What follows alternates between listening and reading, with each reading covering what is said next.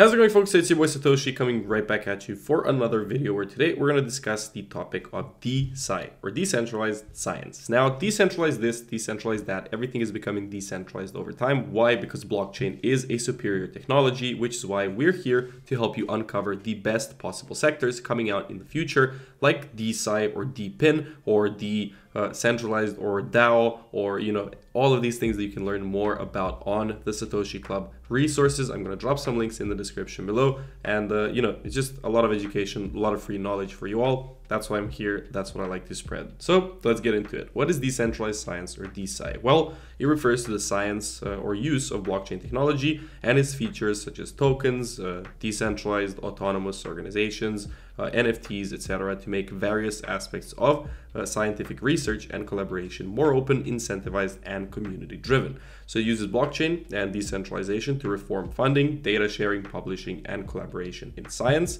And there's a few projects that I will mention later on that actually help build these decentralized systems, right? Cool AI generated picture. And now let's get into understanding it. So Vitalik, the founder of Ethereum, said, what are some ways in which emerging open decentralized technologies can make science better?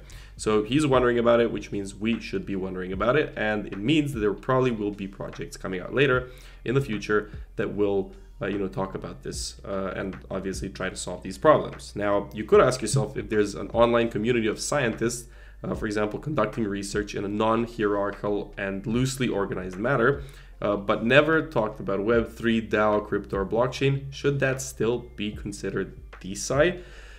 Probably not, right? So if you have a community, like there's a lot of communities online that is kind of decentralized, but still has no way to reward people and track things on a ledger and tokenize to be able to provide incentives of payments for people who actually contribute to as nodes to the ecosystem or as research or as scientists. Well, no, I don't think it should be called DeSci, but that's why we have the blockchain, so that we actually can call these things DeSci, right? So let's talk about problems in the traditional scientific field and the valley of death, right? The valley of death refers to the context of research and innovation, a very specific valley, as we can see right here, between academia and the industry, where the critical period is actually there because there is difficulties achieved in the middle, right? Crossing this valley of death demands a novel, more effective approach, and blockchain technology with its distinctive characteristics may assist with addressing this challenge, right? So we have basic science, translational science, and clinical science over time. On the x-axis, resources. On the y-axis, obviously it takes a lot more time to get noticed by the industry. Now, here are some key focuses of decentralized science, and I do recommend you pause the video and check these out. Pretty cool. Lots of info in one spot right here. Research and publishing. Obviously, the revolution of the research and publishing process. That has been a point of criticism in scientific communities. Data sharing and funding, right? The rise of borderless and immutable funding, facilitated by crypto, and it's a new way of crowdfunding that's introduced for scientific research. So let's talk about the problems. First and foremost, research and publishing, right? There's an extensive list of requirements that must be checked off before research can even begin. And this goes into peer review problems where limited value while significantly slow down the communication of new insights, right? So what this basically means is that peer reviews are very, very slow to collect, and it takes a lot of time, and it's a big inefficiency when it comes to research and publishing. IP or intellectual property protections like patents can also hinder the open sharing of info and halt the scientific process. Gatekeeping, so even if scientists want to publish their findings, scientific journals can still control whether the work sees the light of day.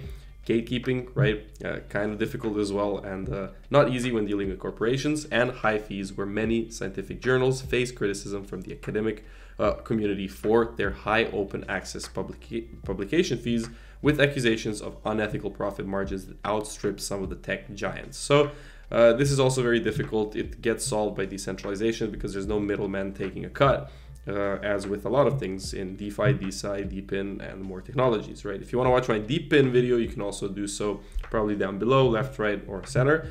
But anyways, let's go into blockchain solutions for research and publishing in science, right?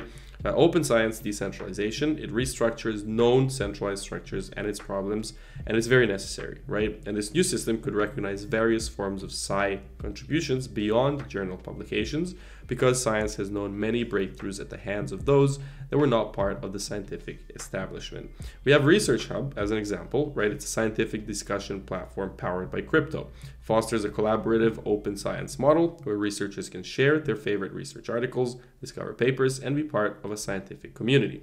Their ultimate goal is to become the go-to platform for scientific discussions with an incentivization layer that rewards contributors, and this way will accelerate scientific breakthroughs, right? Pretty cool. The incentivization is done by the token Research Coin, or RSC, which is the community reward token and the currency of Research Hub. Now, this is tokenization of intellectual property, or IP NFTs. They have the potential to revolutionize how IP is owned and managed, whereby the control and monetization opportunities shift to creators and researchers rather than organizations where the research was published. Once again, it makes it a lot easier. It makes gatekeeping a lot less of a problem. And obviously, transparency is a key factor here. Funding in traditional science is also coming with a lot of problems, right? Extensive grant applications are one of them. So this long duration of pre-publication work could hinder risk-taking and innovations. We have misaligned interests, so the small concentration of top contributors represents a conflict of interest. We have lack of incentives, so we can observe that scientists are not sufficiently rewarded for practices like transparency, replications of other work, and more. Now, CZ is even talking about biotech, so it's definitely something to keep in mind. And we have funding through tokenization. So IP NFTs could not only represent ownership of intellectual property, as mentioned above, but could also open the door for fundraising of projects. And we have an interesting one called Molecule Protocol, which is a platform that bridges the gap between biomedical research projects and the funding that they require to progress. It serves two main types of users, researchers and investors, and their goal is to provide biotech DAO builders with IP NFT legal frameworks, organizational templates, funding, talent, and more.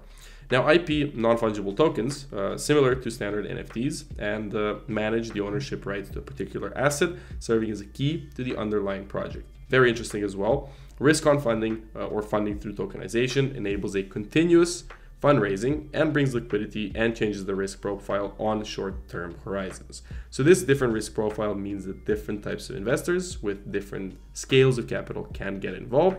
For example, we can see the Ethereum founder, Vitalik Buterin, donating $1.5 billion in SHIB to Crypto Relief India in 2021. Quite cool as well, right? Obviously, it's a part of crowdfunding. Decentralized autonomous organizations, or DAOs, refers to a wide variety of projects, and a lot of things are being developed. And here's a few examples. We have VitaDAO, that's the first collective that funds early stage longevity research and wants to extend healthy human life and health span by collecting funds for early stage research projects and spinning out startups to commercialize them. Raised 4.1 million, maybe you can check them out. VitaDAO aims to decentralize these assets, making them widely accessible to people across the globe. Athena DAO, right? Women's health research is underfunded, indicates a lack of research and appropriate solutions for women's health issues, which could have major consequences. Athena's DAO's mission is to change the landscape of women health research. Pretty cool as well. We have Valley DAO. It's a community of scientists, entrepreneurs, and enthusiasts that is democratizing access to synthetic biology, a field with significant potential for addressing global sustainability challenges. We have Bio.xyz. It's a DeSci DAO accelerator. So it's the accelerator of some of the DAOs discussed above. It's just Vita, Valley, and Athena. To apply for the Bio DAO launch, interested individuals are required to submit an application, which will be thoroughly reviewed. So if you want funding, you can do so as well. You have the Genomes DAO, built on the belief that every individual should own their own genome. You can get your DNA sequenced if you want to do so as well. And the data is stored securely due to the blockchain, right? That's pretty much it for today's video. What's the future of DeSci? Well, it's being shaped as we speak. We debate about its effectiveness and necessity, but there's no doubt that decentralization and blockchain are going to be a hefty part of it in the future. So that's it for today's video. I hope you enjoyed it, and I will see you all in the next one.